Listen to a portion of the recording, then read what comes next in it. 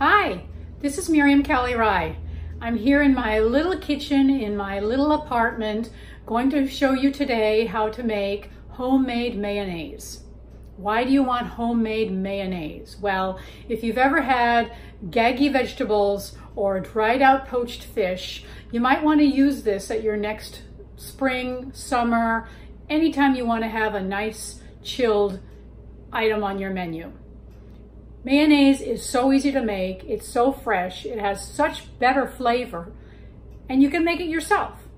So let me introduce you to the ingredients and let me try to set this up as a video that you can use to make your own mayonnaise. I clearly need to invest in a better tripod, but let me give this a shot.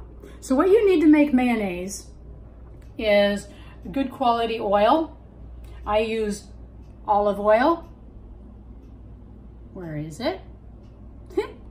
I use a good quality olive oil, some fresh egg yolks only, a little bit of Dijon mustard, a sprinkle of salt, some fresh cracked pepper. For this recipe, you may want to use white pepper instead so you don't see the little black flakes in your mayonnaise, but this will be just as fine, just as long as you use fresh cracked, giving much better aroma and flavor. And the vinegar we will actually put in at the very end of our mayonnaise, which will give it a good tang. But remember to add it at the end, otherwise your egg mixture might break and not be a nice smooth consistency. So here we go. Let me try to set up my camera and try to show you how this is done. I think I'm lined up here.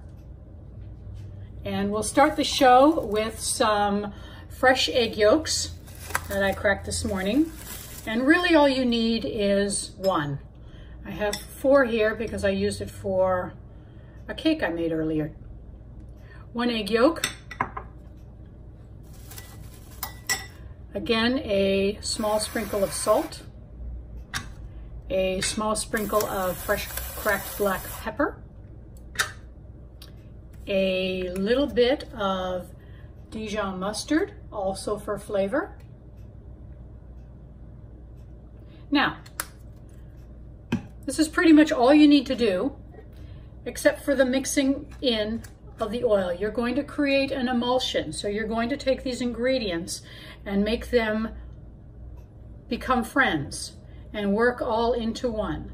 So a very slow, constant turn of a spoon, a spatula, my wire whisk, and a very steady, very, very thin stream of oil as you go.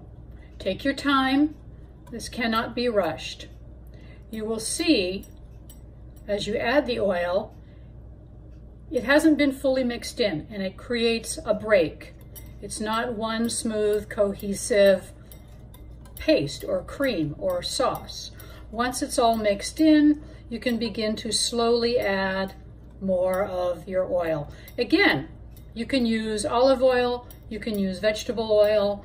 Olive oil has a much richer flavor, but if you're looking for a flavor that's a little bit on the lighter side, you may want to use that.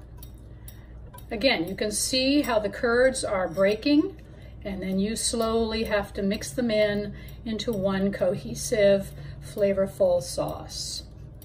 Don't overdo it. Take your time. How I like to use this, I learned this recipe from my mother, who only knew how to cook European style cooking, so I was kind of lucky. I had escargot at the age of 8, cherries jubilee for dinner, for dessert, and always steak for dinner. A little bit of a food snob here. But this is one of the things that she left me with, is how to make homemade mayonnaise. And we always had it in the summer with some cold poached asparagus. Or, as a lot of folks here like to do, is put some sort of a mayonnaise over their cold poached fish. This is great on any cold dish that requires some sort of a lubricant or a sauce. Now, you see here how the curds are separating? We just want to keep stirring Very consistent, very slow. Don't add too much oil until you get this all well mixed in. And you just keep going until you have the volume of mayonnaise that you need. Now what I'm going to do is I could continue this and make more mayonnaise, which I will do because I need more than this for what I'm doing for dinner tonight. But once it's all evenly mixed, just another moment and you can see it's all coming together. Okay. Just add a few drops of either lemon juice or what I've always been raised to use is a little bit of vinegar.